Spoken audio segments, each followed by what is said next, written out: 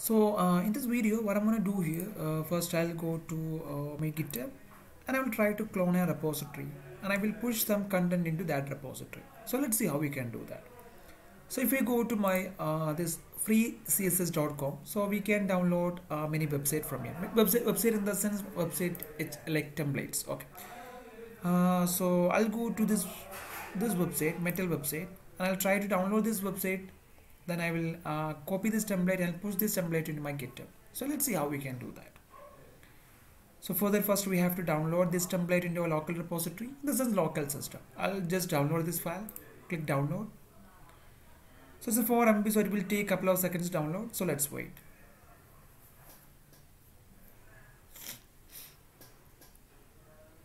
So meanwhile, I'll go to my repository, GitHub repository, and I'll try to create a new repository over there. Already there are a lot of repository. You can just go through that, and I'll create a new repository. Go to repository, and I will create a new repository.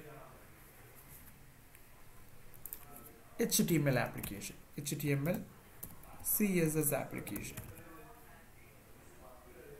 So I'll make it as a public, and I'm not going to give any description for this. Create a repository over here.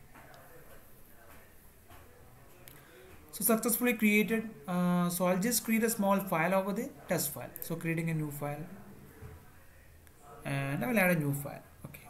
Or else I'll do one thing back to this, and we can create a readme files over here. So the same as see readme license getting no files. Okay. So I'll just click commit. Okay. You can see that successfully it's created and one file has been added. Readme.mt.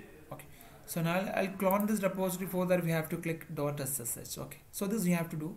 See, if you want to clone your repository, either we can go with HTTPS or SSH or GitHub. Okay. So if it is already public repository, you can go with HTTPS. So if it is a public repository and if you want to clone by using SSH or through communication through SSH to make it private or to make it secure. So first you have to create a key and you have to copy the public key into your repository. And I'll show you how we can do that.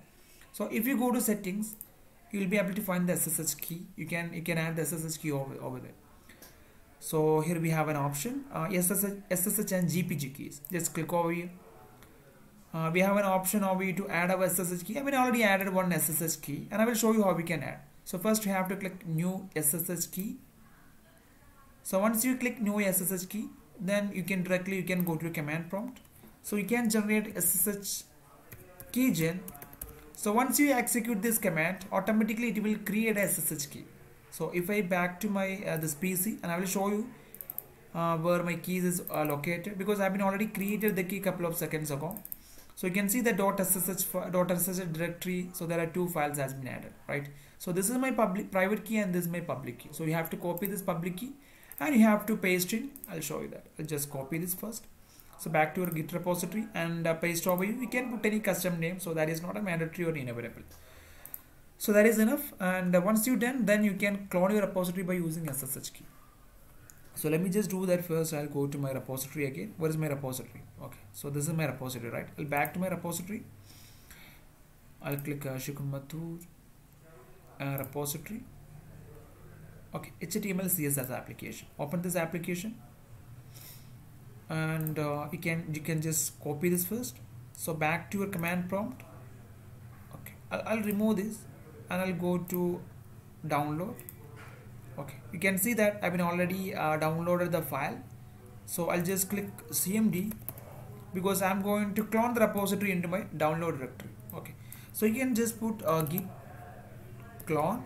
So that is a command. So you can use this command for code commit or Bitbucket for any other repository. You can use it. Okay, it's a common command, git clone. Then you can put git GitHub, automatically whatever the copied data from git repository. Hit enter. So it is automatically clone the repository because already have my SSH public. Because when they negotiate in the keys, they can understand. Okay, so this person is like authenticated person or like. So I'm a trusted person because I've been already created the key connection between my system and as well as my git repository. Okay. So now you can see that I've been already created the file. So this is not a file, that's my Git repository. I'll open this. I have only one file. So I'll go to download again. I need to extract this file. So here you can see that successfully downloaded. The file has been situated in my download directory. I will open this file Okay, let me just extract it to same directory. Extract, extract. Okay, successfully extracted. Okay, I have one more file. I'll open this. So just copy these all files, then back. Just copy this file, then paste your HTML CSS application. So it's successfully added. So if you open this file, you will be able to find the application over here. So welcome Metals Factory, right? So this HTML application I'm going to push into my repository. Let's see how we can do that. Already I added into HTML CSS app. I'll go to the CMD again. So let me check what is the status. Git status. Okay, fatal, it's not a Git repository. I can understand. Okay, I'll just HTML CSS application. I'll try to execute the same command again, git status. So now I can see that. So in my Git repository, CSS font, image, index.html, JS. So these 5 files or directories, so that is not present in my Git repository. So I have to push this. So for that, I will use this command. So git add in my current repository. Okay, successfully added. Now I'll execute git commit. I can use git commit. So I'll modify this I can use it my application. I can use any name, no problem. So then I will use git push. I'll use my origin as main branch because I'm not using master branch over here. Git push origin main. Hit enter. So it is going to push your all files from the local repository into a Git repository. Let's see how it's doing. So it's already done 32%. We have a total 139 files. Out of 139, 45 has been already done. So 53 is completed. So we have to wait a couple of seconds. It will do as soon as possible. Okay, now it's a 59 has been completed and 43%. So we have to wait like at least 10 to 20 seconds so we can see the magic over there. So 95% has been completed. Successfully added all the files into my repository. You can see that I don't have any files over here, but once I refresh this page, then you will be able to find all the files. Yeah, so I'm able to see all the files over here, right?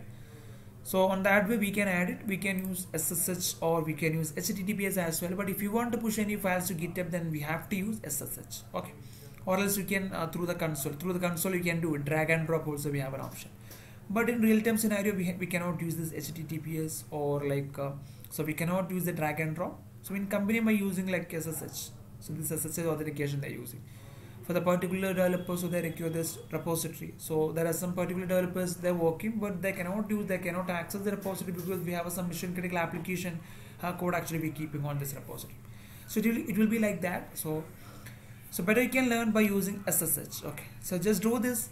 You'll be have an idea. That's it. Thank you.